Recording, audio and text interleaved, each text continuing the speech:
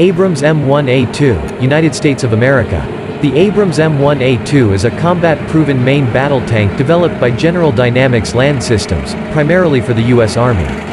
The tank was designed based on the experience gained from the performance of M1A1 and incorporates new technologies to deliver superior firepower and mobility. The main gun of the tank is a manually loaded 120mm XM256 smoothbore cannon, which can fire a range of NATO ammunition against armored vehicles, infantry and low-flying aircraft. The tank is also armed with two 7.62mm M240 machine guns and a .50 calories M2 machine gun and can store 42 rounds of 120mm, 11,400 rounds of 7.62mm, 900 rounds of 50 caliber ammunition, 32 screening grenades and 210 rounds of 5.56mm ammo.